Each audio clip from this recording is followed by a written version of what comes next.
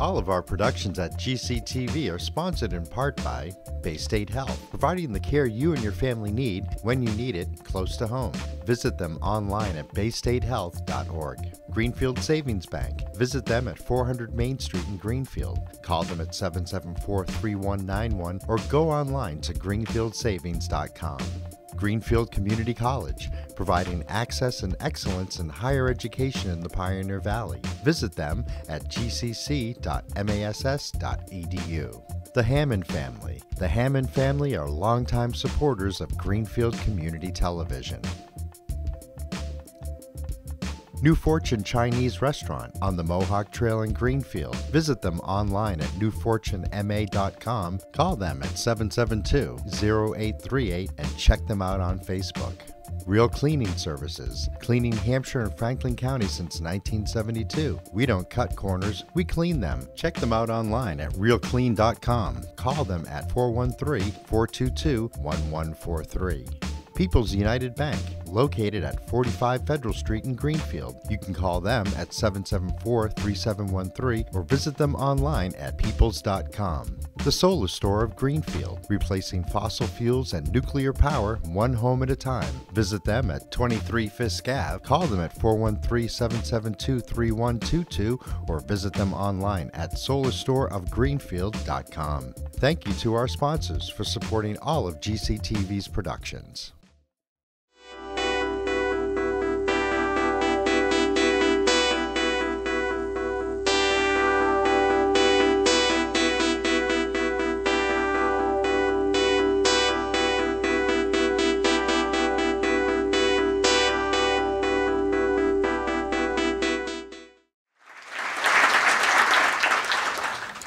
All right, now on to the fun part of the program, because our legislators always bring us such good news from Boston.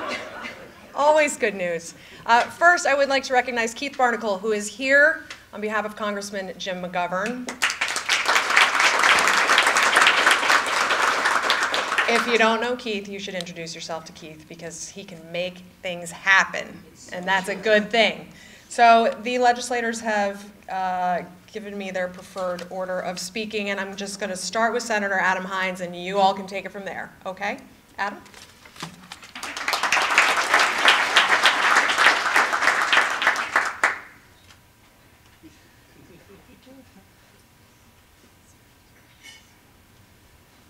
Good morning, everyone. Good morning. Jeez, it's hard to follow that act of speakers. Thank you very much, and thank you to Natalie.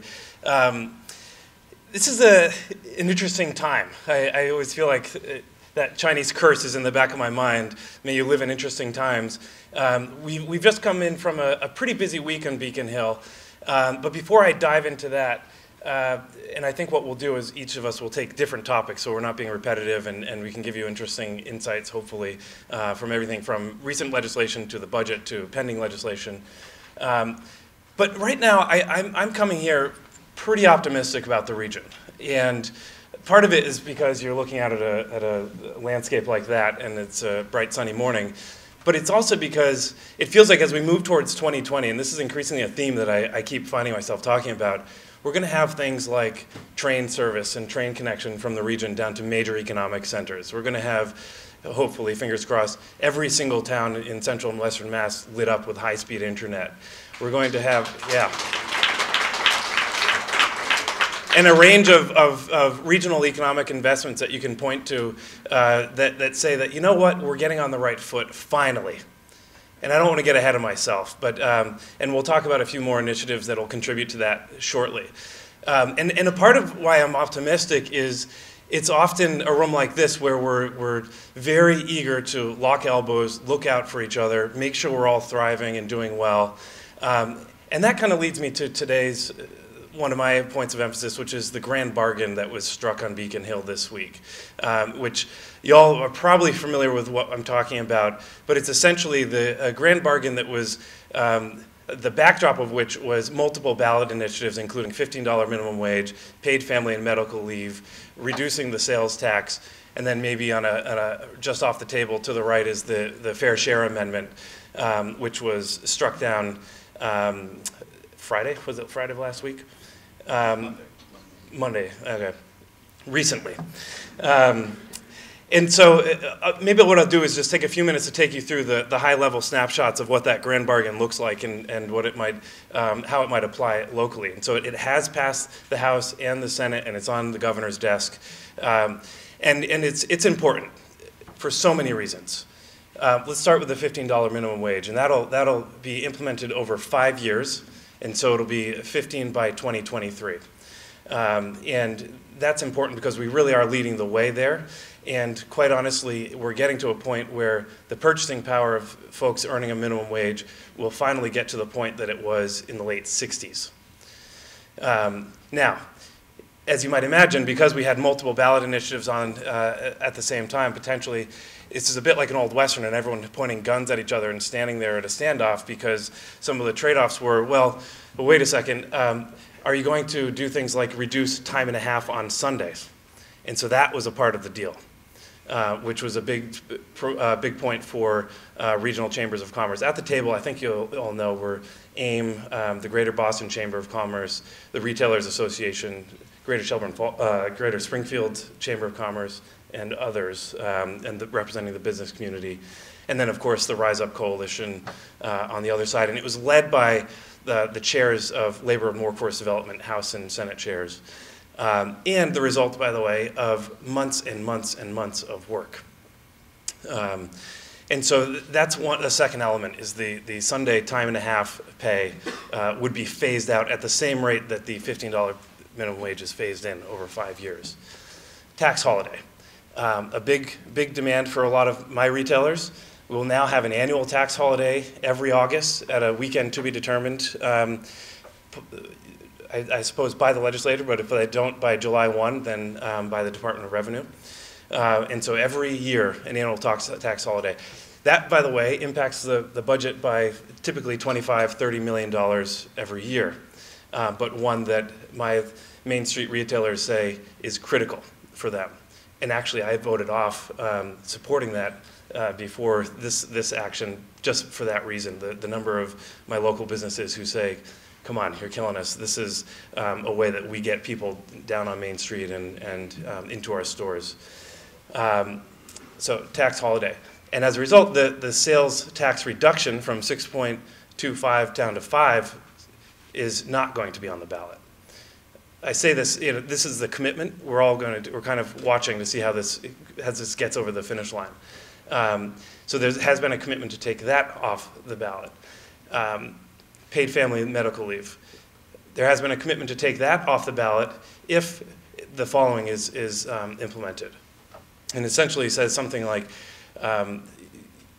you can have 12 days of family leave and weeks. That's important. 12 weeks of family leave and 20 weeks of medical leave. The share of who's paying the premiums is overall split about 50-50, employer-employee.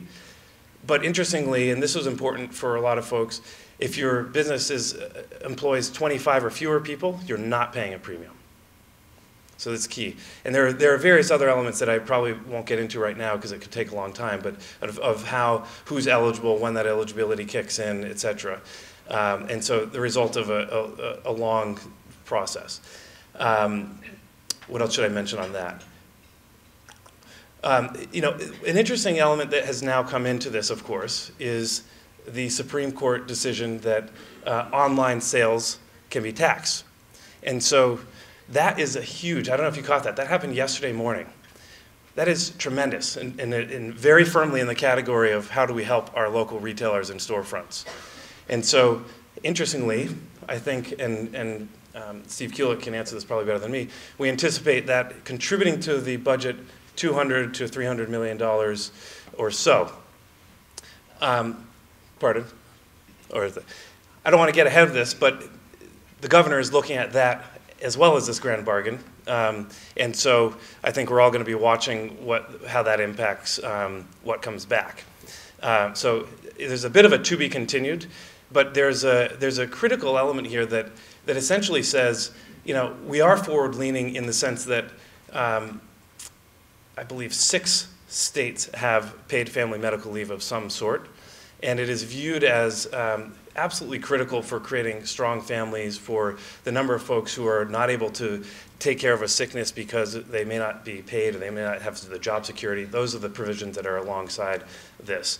And so I kind of alluded to the fact that there are a lot of ways to try to make sure we're not there isn't too big of a burden, particularly for small businesses. There are other elements like if you have an equivalent benefit, you will not be penalized and you can continue with that benefit. That was key for some of my manufacturers, quite honestly. And I see AIM shaking their head. And so, you know, there's a lot of, we left this week with a lot of people incredibly happy on both sides, on all sides, and a lot of people incredibly concerned and disappointed on all sides.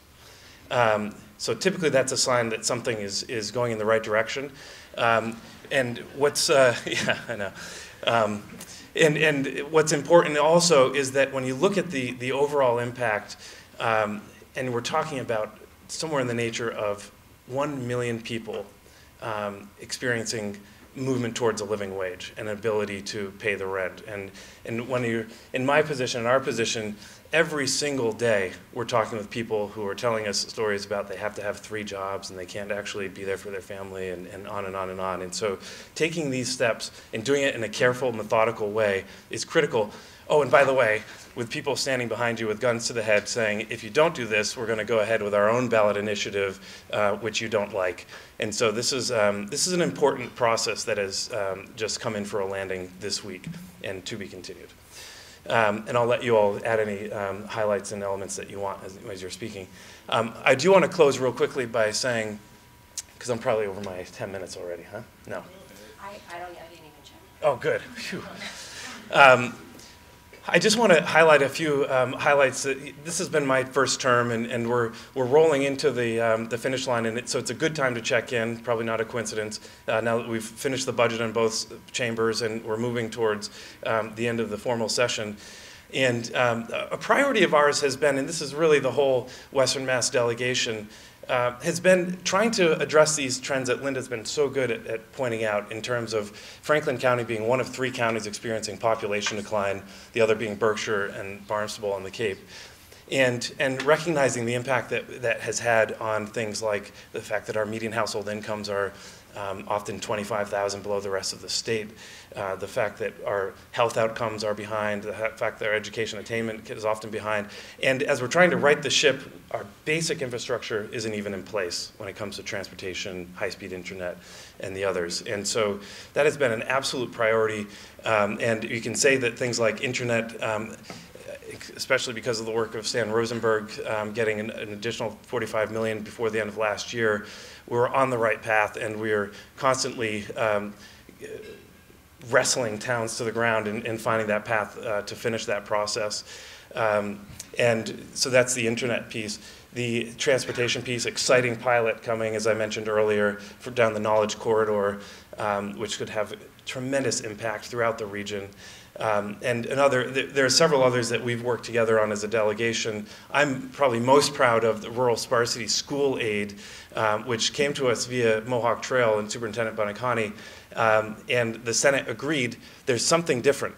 Not only the Senate, in last year's budget, we mandated that DESE develop a report on the fiscal conditions of our rural school districts throughout the Commonwealth. Surprise, surprise. In black and white, they say, you know what, it turns out schools are spending 50% more on transportation. They're spending more on teachers and paraprofessionals because of that dynamic of when a child leaves, you still have to pay for the teachers, and on and on and on. Oh, but they notice, hey, there's school enrollment decline in our rural schools in the past 10 years, whereas it's been flat in every other part of the state. And so they went through and said there are numerous ways we can try to address that, including increasing school regional transportation reimbursement, and talked about efficiencies. And they also gave a nod to this concept of a rural sparsity aid, which we've seen in places like Wisconsin and one of the Dakotas, North Dakota, I believe. And it's kind of somewhere out there. It's not here. I know, that's right. Jeez, I fell into the same trap. And essentially what it says in a nutshell is that if you have 10 or fewer students per square mile and a per capita income that is below the state average, then you are eligible for additional funds per pupil. And we put the number at $100. And so that has a big impact in some of our schools. Mohawk will be in the nature of 100,000. And so the Senate agreed to put $1.5 million towards that, 1 million of which will be in the 4 western counties. Surprise, surprise. Those are the school districts that are eligible. And now we're hopeful that it can make it through the conference committee.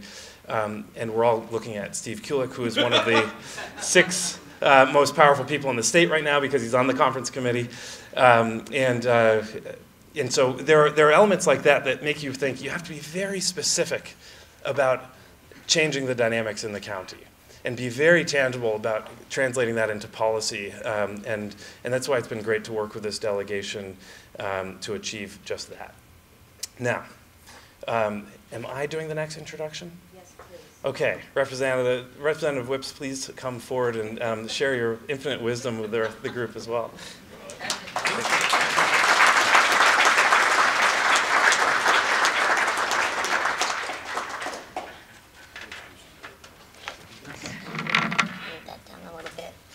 Considering you're going to be hearing from the brains of the Franklin County delegation following me, I'm going to speak as the heart of the Franklin County delegation.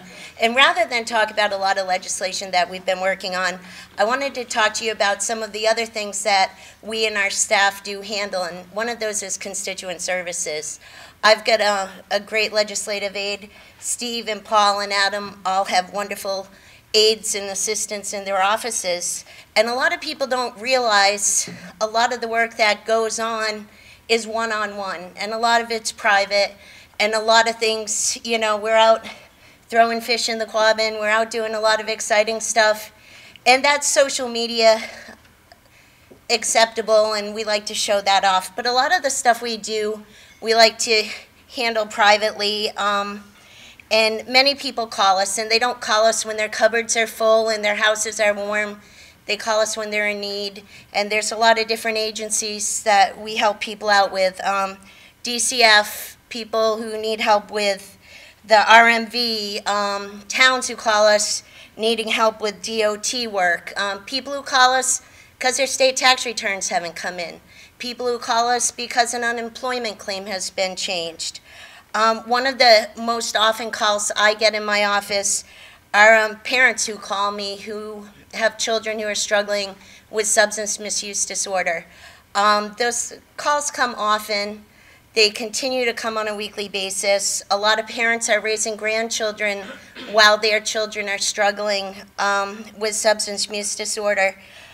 One of the things we've been really fortunate in this area is the Franklin County Opioid Task Force, which Sheriff Donlin, District Attorney Sullivan, and our Register of Probate, John Merrigan, have worked to create this model that's being looked at across the state. We're light years ahead of what other agencies are doing as far as reducing the stigma, making sure people have access to treatment as well as recovery options. Out in the North Quabbin area, we've got several different peer recovery organizations that have opened up.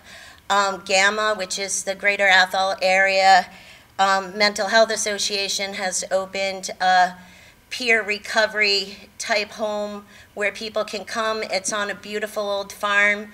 People are allowed to work with the animals and garden, work with peers. And what we're finding is so many people who have spent decades in recovery successfully are now giving their time and reaching out to these younger folks who are new to recovery and being role models for them and showing that recovery does work. And there are people out there who understand exactly how you're feeling. The Quabbin Retreat opened in Petersham, Massachusetts recently. They have an intensive day program, and they've also worked with McLean to create a residential program. They have 80 beds available right now at the Quabbin Retreat, and they're also working on phase 3 of their plan through Haywood Healthcare, which will provide an adolescent and young adult residential treatment center, which is incredibly important and very much needed. We know that there's a need for beds, especially ones who are set up in a situation where they can work with co-occurring illnesses. It's not just important to treat the substance misuse disorder. It's really important that we look at the underlying issues that somebody might have and work with those mental health issues as well, so we can get people into recovery. So I'm really proud and impressed with all of the work that has been done through there.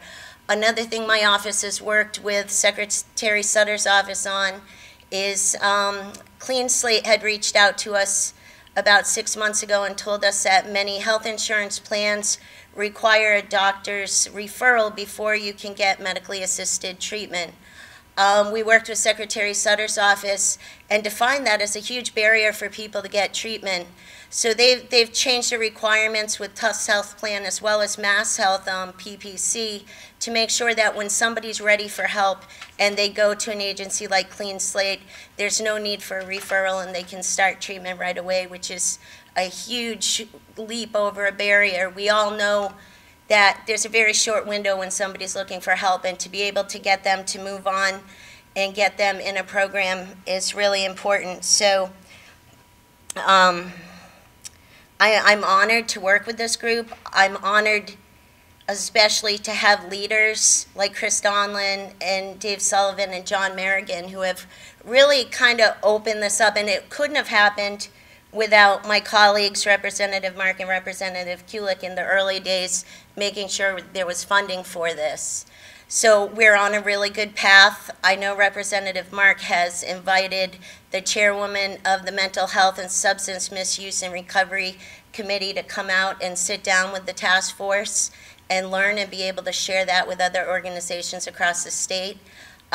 We are leaders out here. There's a lot of things we do really well, and I'd just like to congratulate the Opiate Task Force as well as the North Quabbin Substance Misuse Task Force as well, and all of the work they've done. This has been quite an epidemic. It's taken a lot of lives. It's put a lot of families in difficult situations, and there's light at the end of the tunnel thanks to all the people who have worked there. So I thank you for listening to me today, and I have the pleasure of introducing who next year, Paul Mark, who's a decade or more younger than me, will be the grandpappy of the Franklin County delegation with Representative Kulik leaving us. So the OG is up next, Representative Paul Mark.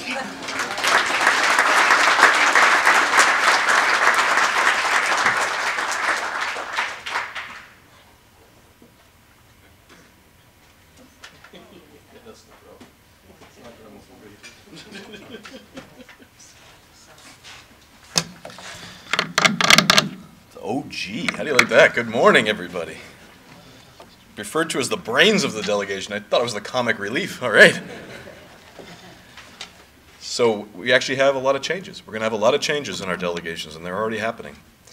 We've had the retirement of Stan Rosenberg, the retirement of John Sybeck, the upcoming retirement of Steve Kulik, the unfortunate death of Peter Kokot, who I need to mention, was actually the lead on the bond bill amendment that secured the funding for the rail service that we're going to get next year. It was a team effort, but Peter Kokot was the lead on that. And with all these changes, I'd be remiss if I didn't admit I have a confession to make. I almost left too. I heard the president's call, and I was ready to heed it. I went to sign up for the Space Force. I went down to my local Space Force recruiter, and then I found out no lightsabers. So I said, no thanks. I'm going to stick with what I'm doing right now. And I asked the recruiter, I said, why a Space Force? What was the president thinking? He said, well, he was so used to people calling him a space cadet. Thanks. So last year I was going to talk about redistricting, and I didn't have enough time. So I'm going to give you the exact same presentation I had prepared 1 year ago on redistricting.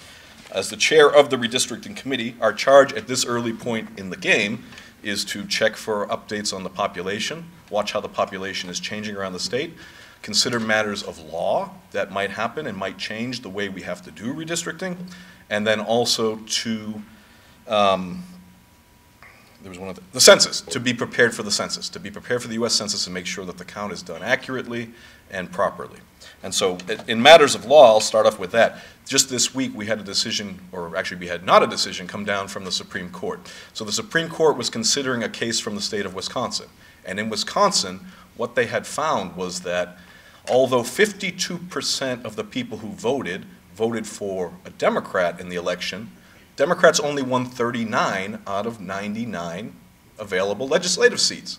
So there's something wrong there. And they created a new term called the efficiency gap, that if 12% of people voted for one party, it would stand to reason that they would elect 12% of the seats. And they found there was not such a thing happening in Wisconsin and a couple other states. And so it was, at the district level and at the state level, the cases were, the maps were overturned. And so it went to the Supreme Court, and the Supreme Court showed incredible courage by taking over a year to decide a way that they wouldn't have to rule on this.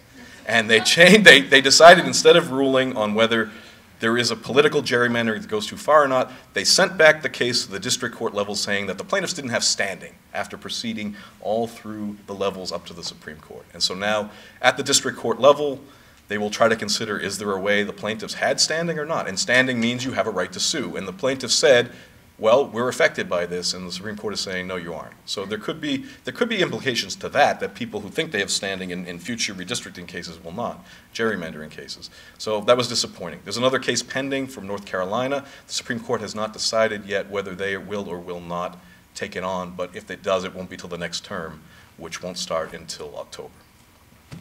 Population data. So we've been watching the population data, and the good news is in Massachusetts, we have growth. We have pretty good growth. And when you plug in the reapportionment formula, which is done by the clerk of the House every 10 years, there's 435 members of the House of Representatives, and that number does not change. It has not changed since 1920. But where the representatives go changes. And if we remember back in 2011, we lost a member of Congress. So the numbers show that we will not lose a member of Congress this time, which is good news for the state. The bad news is Texas is going to gain a couple, Florida is going to gain a couple, and locally, Rhode Island will probably lose a member, which will make them an at-large district. And these numbers not only affect our voice in Washington, but they affect also our voice in the Electoral College. And so states that gain members of Congress are going to have more of an influence on the Electoral College, and states like Rhode Island, who are local to us, are going to have less. We estimate that the population in 2010 was 6,500,000. We estimate it'll be closer to 7 million by the time the 2020 census is done. In 2011, following the 2010 census, the average congressional district was 727,514. It looks like in 2020, the population for a congressional district should be 784,153, which means without anything happening in your district, you have to pick up 56,639 people, more than you had last time. So the bad news is out here in Western Massachusetts, our population growth is either slow, stagnant, or actually in decline. And so the prediction we have is that Congressional District 1 will need between 20 to 40,000 people in 2021. Congressional District 2, Keith Barnacle, will need between 10 and 20,000 people.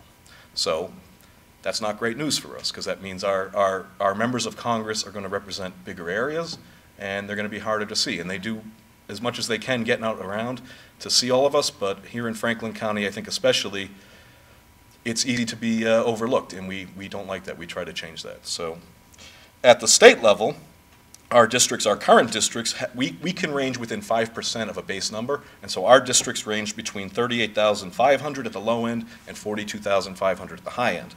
We predict that that number is going to change to 42,005 at the low end and up to 44,005 at the high end. So again, if congressional districts are looking for people, that means representative districts are looking for people as well. And there's 19 districts right now that represent the 4 rural western counties. There's 19 just in the city of Boston. So we can't afford to lose any members. So this was what makes the census that much more important. So when the census happens in 2020, it is important that we make sure we all fill it out, that we encourage everybody we know to fill it out, and that we get engaged if there's events to try to promote census participation. It happens officially April 1st, 2020, but it will happen throughout the year. And those numbers that we receive will be transmitted to the state legislatures by April 1st of 2021, so we can draw our districts and such for the House, the Senate, and the U.S. House of Representatives, and the Governor's Council. But the census affects a lot of other things too. There's hundreds of programs at the federal level and the state level that are per capita, that are based on population. And in the climate right now, there are people that might not want to report. And that cuts across all party lines and all states and all demographics. We have to encourage them to do so. The COG has already held a census workshop, and I think there's going to be a lot more of that to make sure people understand why it's important and why they need to get out there. And I've heard some people talk about, because they don't like some of the questions that might be on there, and I don't like some of them either, they might protest and not participate. Do not do that. That is a bad idea. You aren't helping anybody, you're only hurting all of us. So participate and make sure your neighbors and your friends participate as well. And I just want to say on a personal level, we have a lot of changes coming to this delegation. And 8 years ago, people of this county took a chance on a 31-year-old kid who had never been elected to public office before. And I hope I've done a good job for you, and I hope I've delivered. But I want you to know that I've been practicing real good, and I've been watching my senior members, and I'm ready to take the lead, and I'm ready to make sure that we don't miss a beat. And I thank you for everything you've done for me, and I plan on doing it for all of you as well. And when I first got into office, nice segue into my introduction for the next person, I was told, you know, if you want to be successful in the legislature, pick like 3 or 4 people that you admire and that you respect, and kind of do what they do and follow them and vote the way they vote and talk to them. And one of those people was my good friend and my neighbor, Representative Steve Kulik, who's given 25 years of service to the people of this region and this county, and will be very sorely missed when we come back in January next year. And I don't have a candle for you, Steve, but I want to say thank you, and I want to introduce you and welcome you up to the podium to take your last legislative update from the Franklin County Chamber. Thank you, everybody.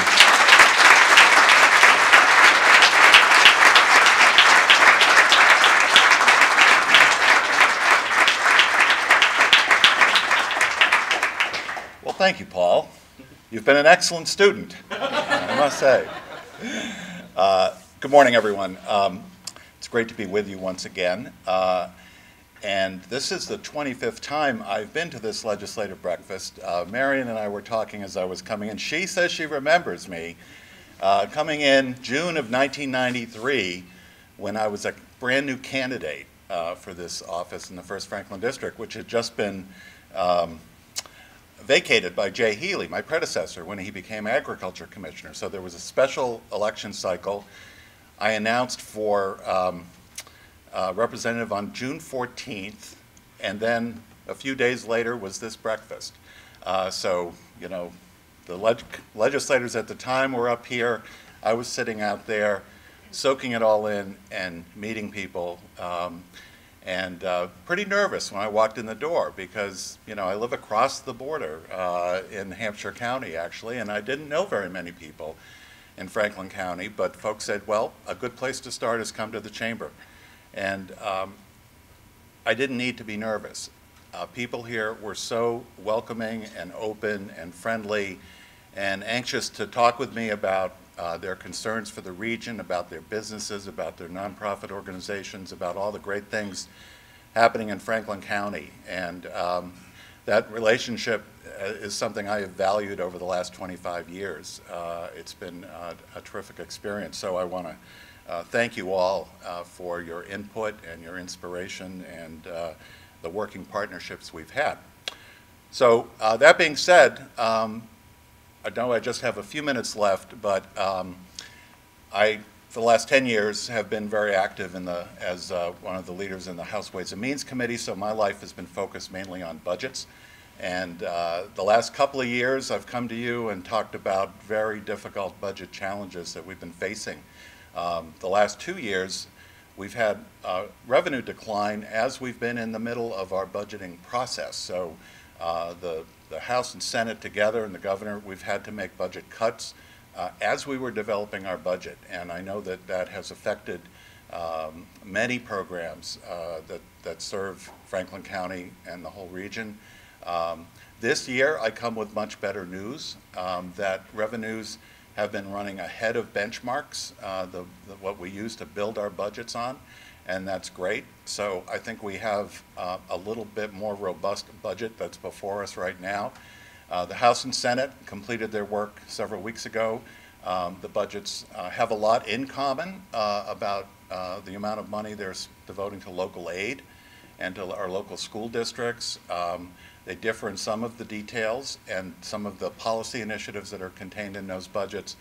And those are now being conferenced by the House and Senate. As was mentioned, I have the privilege of being one of those conferees. So we're working very hard to try to complete our work by the beginning of the fiscal year, July 1st. Sometimes it takes us a little bit longer to do that, but yesterday, as a guarantee that the state will continue to run smoothly, the governor filed a 1/12 budget so that even if we're not finished with our work, the government will continue as it is with the FY18 budget levels for at least a month.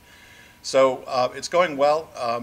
We have a lot of new faces in the conference committee, a couple new faces this year, and we've, I think, established a really good working relationship, not very contentious, and all focused on getting this job done for the people of the Commonwealth. So with that optimistic news about the budget, I do want to mention a little bit more about what Adam was talking about.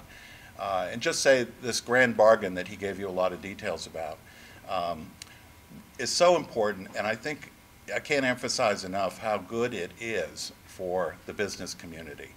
It's good for your employees, for sure, for working people in terms of the paid family leave and the increase in the minimum wage. But I think it's also very good for businesses, because I've heard a lot over the last couple of years as people have been out collecting signatures to put the 3 ballot questions on the ballot, one for the increase in the minimum wage, one for the paid family leave, and one for a reduction in the sales tax, that there was a lot of anxiety about that, because I think we know that doing complicated public policy through the popular referendum and an election is not the best way to do it. You don't get the best details. You often get things that need to be changed later. A good example of that was the marijuana referendum of 2 years ago. We're about to go into that universe, but I think we're going into it much better on July 1st than we would have if we had simply followed the pattern that was in the ballot question 2 years ago. The same can be said for these issues that would have been very contentiously fought over on the ballot this fall. And from the business perspective, I know many small retail shops have talked with me over the years that they simply can't survive, for example, if they had a mandated family leave program, but they really wish they could do that. They wish they could do it to retain their employees, to be able to backfill if an employee has a lengthy medical leave. And now they're going to be able to do that at a very nominal cost. It's going to be a trust fund, an insurance fund, very much like unemployment insurance or workers' compensation. And as Adam Hines said, if you're a business of under 25 employees, you're not going to, as an employer, have to pay the premium, which is not pretty nominal. It's 0.63% of 1%, 0.63 of 1%, as a premium split between the employer and the employee. So about half of that on each side. So I think it's a really fair agreement that does well for both the employer community and the employee community. No one got everything they wanted, but that's the essence of a good bargain, after all. And avoiding, and I will say also, all 3 of those ballot questions were polling, in the public polling, very strongly that they were going to pass. They all had between 60 and 80% popular approval. Now that's before millions of dollars would have been spent either in favor or in opposition to them.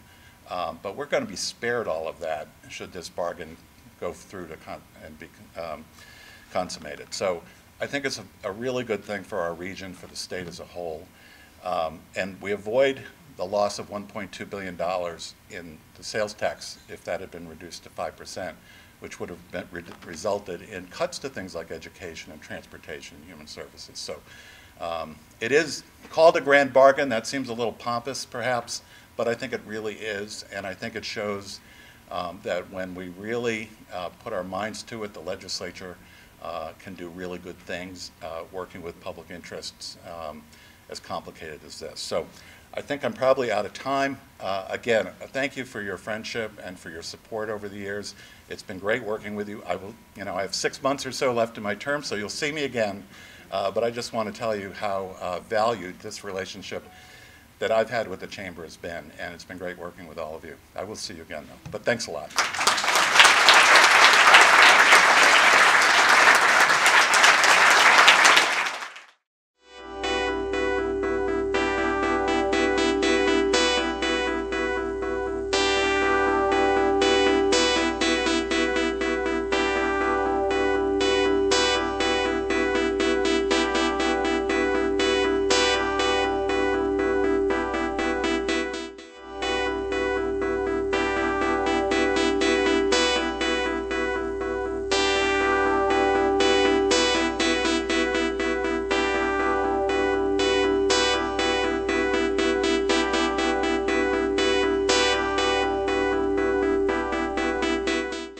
All of our productions at GCTV are sponsored in part by Bay State Health, providing the care you and your family need when you need it close to home. Visit them online at baystatehealth.org.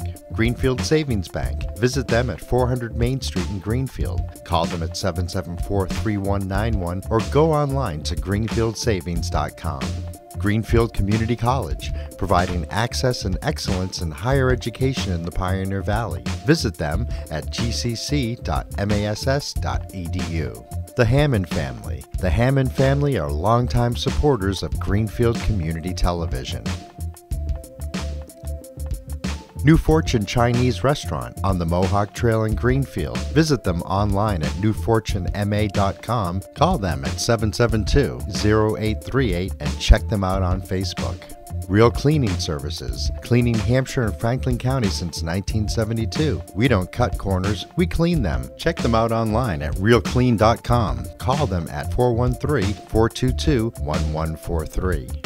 People's United Bank, located at 45 Federal Street in Greenfield. You can call them at 774-3713 or visit them online at peoples.com. The Solar Store of Greenfield, replacing fossil fuels and nuclear power one home at a time. Visit them at 23 Fisk Ave. Call them at 413-772-3122 or visit them online at solarstoreofgreenfield.com. Thank you to our sponsors for supporting all of GCTV's productions.